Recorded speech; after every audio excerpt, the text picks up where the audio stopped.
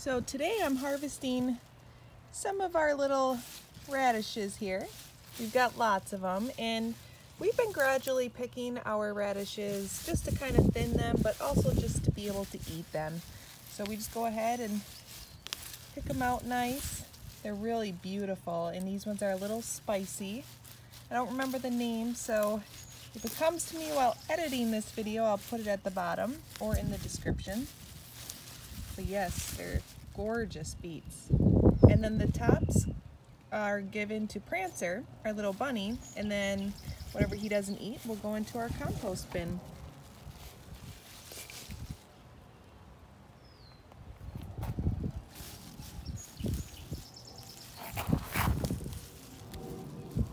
Look how beautiful these are.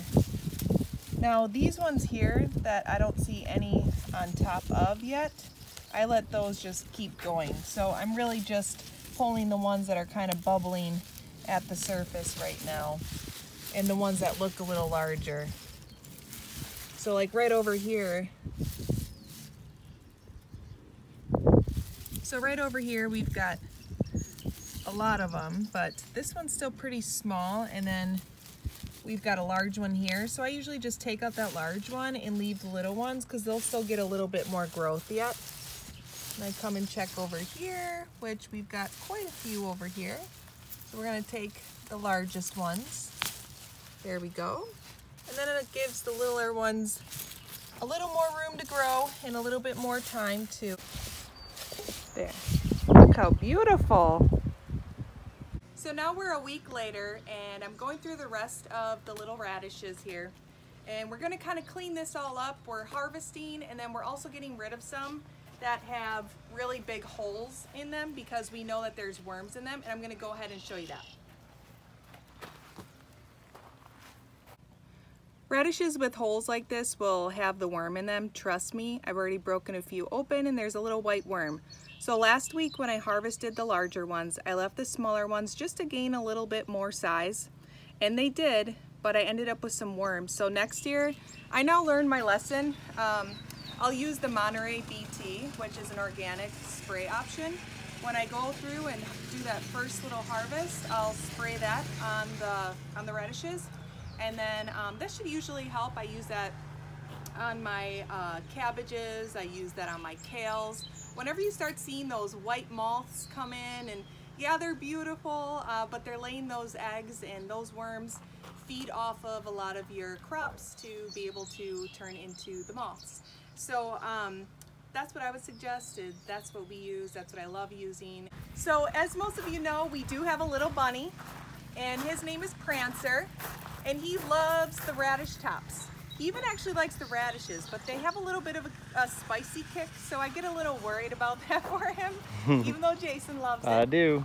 And so we usually give the tops to him, but he's already had a lot of carrot tops today. So we try to kind of spread out his treats. So what we're gonna do is we're gonna go over to our compost area. We're gonna show you that, and I'm gonna put the little radishes in there. And yeah, this is our first time using this, right? This is my second. Oh, okay, you got time. something in there. Okay. Yeah. Sweet. So this year we're composting with the Subpod compost system. We're super excited to try this out, and so far it's been working awesome. We've been able to not only just throw all of our gardening goods in one pile out in the back, we're now able to put it into a system and create some great food to feed our beds with throughout the season. We haven't been able to collect any of that food for our beds yet, which is the compost. But we're in the beginning of our journey here, so I am super excited. And I'll show you over here. So this is the Subpod system. It's really unique. You can sit on it as a chair, which I put it in this space where I seeded all of these beautiful wildflowers last year. This was kind of one of those spaces that was like a junk space of the garden. I know we all have those junk spaces. So I wanted to turn our junk area in the garden into something beautiful, but something that's useful. And so that's why I went ahead and did wildflowers, because wildflowers, they're gonna come up early, they're gonna bloom early. There's different things that come and blossom at different times. We've already had that beautiful white baby's breath. It was pure white over here. And now we're starting to get other things. We're getting the mountain fresh blues mixed in there. We're getting some larkspur mixed in there. So now we're getting more bees, more butterflies, more ladybugs, more lacewings, all these beautiful things that we didn't usually get until the end of summer. But because we're creating little habitats throughout the garden now, we're bringing in those beneficials. So there's not as maintenance on ourselves for all of the bad bugs in the garden. They're starting to come in. They're feeding on the plants, they're pollinating our plants, they're eating the bad bugs. So we're getting that system going early on in the season. So that's what's so exciting about adding these beneficial areas into the garden space. And what better way and place to place them is around the compost systems. So with the Subpod system, you can get them placed into these raised beds that they provide, or you can just buy the Subpod system and create your own raised bed or put it in an existing raised bed already. Yeah. So or if you want to, you can actually just bury it right into the ground and just leave a little bit, you know. Yeah, you totally can, but we went the easy route. Right, yep. And you can sit on it and you can just enjoy the natural beauty around you, which is awesome. But let's get to the real stuff inside. So we also did plantings around, and they show that a lot, and that they're supposed to perform super well because there's so much aeration in the soil from all of the worms in here doing their job. So we're gonna see how that works out too, and we'll share along the way, but let's see what's going on inside here. So all we're doing right now is when you first start out, you wanna add some cardboard and paper, and then the worms and castings, and then wet these little worm beds here. So these little worm mats are what you want to do, because underneath there's probably not as many worms over here because I started feeding them on the other side. A bunch of them though. So that's the bedding. Mm-hmm. And that's just, you can take cardboard, paper, whatever. Yep. And then you wet this down and you put that down and they start creating their house, and you leave it for 1 week. And then you start adding stuff. So it's already been about a week, and you want to start only feeding them on one side. So as you can see, there's worms here, there's worms on the actual food. And when you add the scraps from your garden in here, you also want to add some form of leaves, grass, paper, cardboard, other things intermixed. And then you want to then cover it back over with that mat and also kind of give it a little water. What's awesome is there's feeding steps right on here. So you don't have to keep any messy papers around to make sure you're doing it right every time. And once you get the hang of it, then you're good. You obviously don't need the instructions then, but what a great reminder. And then it shows over here like what to add. And then there's a huge list on their website, and I'm pretty sure it comes with the Subpod as well. But there's a huge list on their website of everything that you can add in there. And it's so many things, you guys, that we throw into our trash. So many things. So if you can start putting it into this bin instead of your trash can that gets put into a pile with everything else, how awesome would that be, that you're able to start using half of your trash in here and feeding it to your gardens? It is cool. I mean, it's awesome. I feel like we're finally, this was one of the final steps for us in our garden to make it more complete, like a complete system. The next thing would be a rain barrel.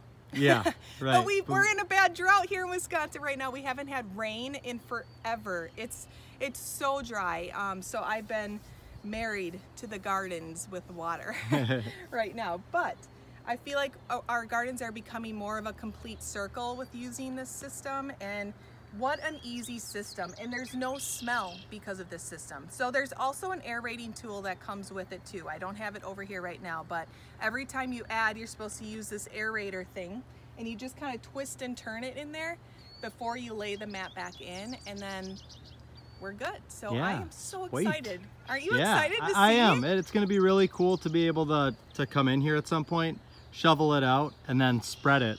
Yeah. You know, on the garden. So what's really funny too is the kids. So Lana's 7, Selah's 5. Hello. Hello. Killdeer. Those are called killdeer. Yep. We must be near a nest. He doesn't want us here. So the girls, they're learning how to compost now. So this is what's awesome too, is teaching the kids things that you're learning yourself. So I'm really learning more about the whole composting system. And so the other day I opened this up, and laying in here was a plastic bottle. I didn't know that. I go, who did this? Sayla goes, I did, I'm composting. So I really had to go into detail about what is able to be put in here, how it's put in there, and what is not to go in there. So I just thought that was so cute. Sayla, look at, what? Once Sayla knows how to read fully, she'll be able to see "No thanks" plastic bottle. Yep, that's hilarious. Right. Yeah. So I thought that was a funny story. But that is. This is what I'm excited about. So we're gonna go ahead and I'm gonna add my radishes, and we're gonna move on. So normally when I add these, I'd also add a little bit of paper with it, and then aerate it. But I'm gonna just throw them in for now, and I'll come back and do that later, and then add a little water onto the top of it too. So. And then I'll come back. Look at the worms are right there on the bottom of the mat, ready to just go to town. And they're going to town on that mat too. They're creating their own little ecosystem in there. So there we go. There you go. All right. Where's my coffee? And how cool is that? We're having work done. Yeah. Well, we're not doing anything. I know. We've got our little worms doing their thing.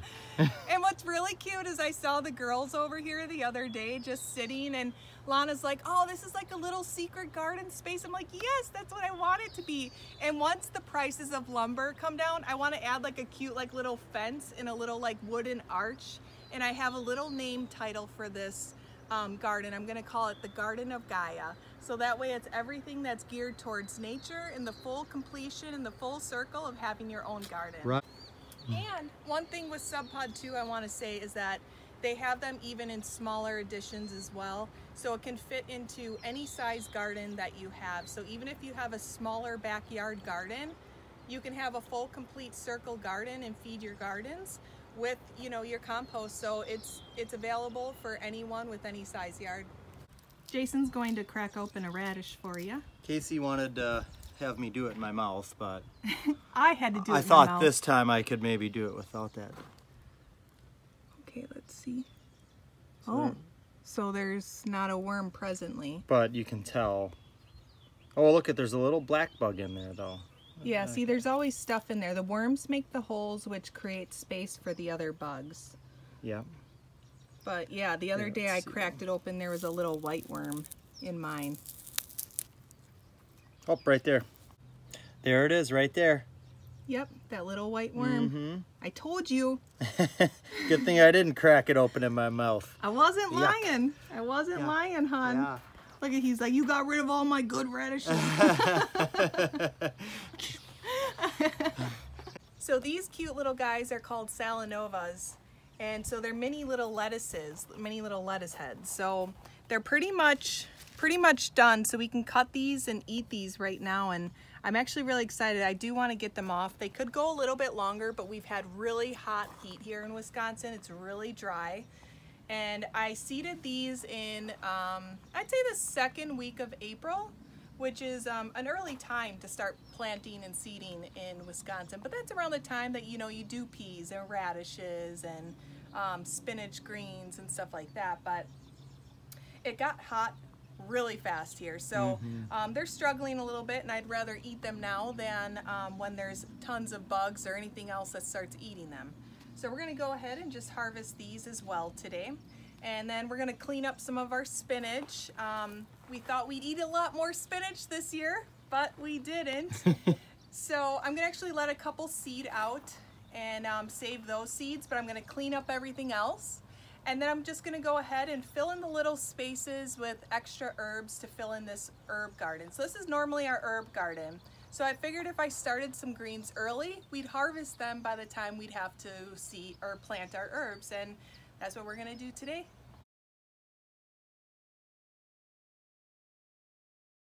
So 1 or 2 of these I am going to save for the seeding out. I want to save them so that way we can save some seeds. If I save some seeds, that starts saving us a little money. Last year I didn't save as many seeds. I was just so burnt out by the end of the season. I think a lot of you can relate. By the end of the season, you're just, you know, ready for, you know, apple spice lattes and pumpkins and all that stuff. You know, we kind of forget about the seed saving part. So this year I'm going to go back to seed saving more varieties like I did the prior year, and that'll save us a lot of money with the next upcoming spring for seed ordering time. As you can see, that tiny little black bug right in the center there. Jason's trying to focus it in here. Is it in? Mm-hmm. Okay. So that little guy, I'll have to look up the name, but that little guy has been on a lot of my stuff. There's a lot of them, and they fly away. They eat and they make little holes in everything. And not only have we had troubles with those guys this year, but also with thrip.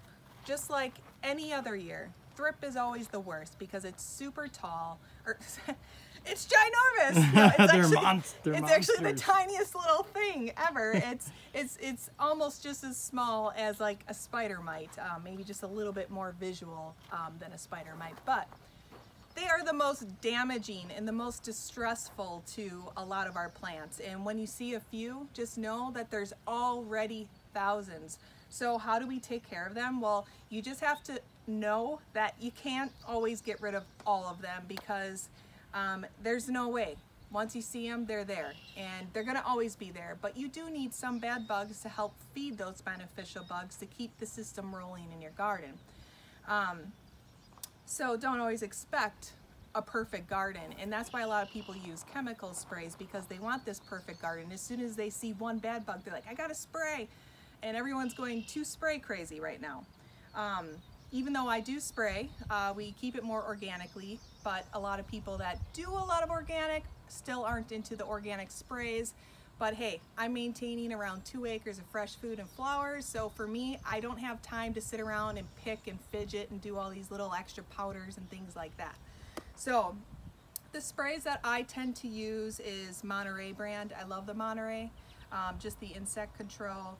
And then I'll also mix in some neem oil into that. I also mix in just some dish soap into there. The dish soap is just added, or clothes soap I like because it's a little bit less aggressive, but it helps the spray stick to the leaves of the plants. If you don't use soap in there, it's just going to kind of slide off, and then it's just kind of like you're putting it on and then it's gone. Right. So I like the Monterey, and then this year we've also been trying out one called Azera. That's A-Z-E-R-A, and that one seems a little bit stronger, and it does work for the thrips and the aphids very well. Very well on aphids. So if you have a problem with aphids, that is definitely a go-to. We love Arbico Organics. They're a company that we use. We're not being paid for that. We're not affiliated, but we do love their products. Okay. Just to try to help you guys out as much as you can. But you know, we've played around with diatomaceous earth in the greenhouse over the winter and everything, and it helps, but nothing gets things as well as like a spray. And with the diatomaceous earth too, you want to be careful because wherever that is in the bees land, the bees are picking that up on their feelers and their legs. And then with the sprays, as long as it's dry, as soon as it's dry, it's done. So that's why we always try to make sure to spray like really late in the day, like really late, like as soon as the sun's about to go down. So that way the good bugs aren't as active at that time. But you know, no matter what you do, no matter what you use, you can't be perfect with it. And I just saw lots of thrips.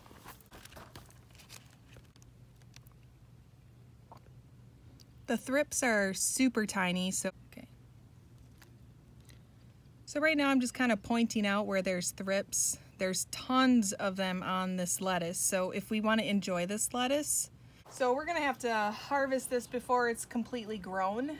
It's supposed to be more kind of like a, this is like, it tastes like a butter lettuce, but it'll produce like a romaine. I can't remember the name of it. I randomly seeded a lot of things this year and didn't keep, you know, the names for it or anything, but I think I'm gonna leave this larger one, but then harvest the smaller ones so we can at least just enjoy some lettuce before it's just tore up by this thrip and anything else that may come along. But there's a ton of thrip everywhere. So I guess you know what I'm going to be doing tonight. I'll be spraying on a Saturday night. So as I harvest the Salanovas, you can cut them just like you would a head of lettuce, where you leave the root in. But I'm pulling them out because I'm going to be planting something else over here. So some fresh herbs that we have growing in the greenhouse right now. But if you left them in, this would actually grow more lettuce for you. And you can actually cut off the bottoms where the roots are and start growing them in a glass of water, or replant them into a pot, maybe in some grow lights in the house where it's cooler, because now we're coming into our hot season. So lettuces won't be doing as well unless we put a shade cloth over top of them. But early spring, later like fall, early fall is a really great time to do the lettuce. But right now, starting to come to its end game for us. But that's why growing in the house with a grow light near a air conditioning vent would be perfect for them. But for now, we're gonna call it the end of the season for them right now and go ahead and move on. There we go, freshly harvested. Yep, so I just cleaned them up, and then I am going to soak them though too in really cold water and with a little bit of baking soda and a little bit of salt, which will kind of kill any kind of bug in there, and not let it sit for too long, but just let it soak in there a little bit and then get it nice and rinsed. Then we'll chop it up and have a nice little salad for today.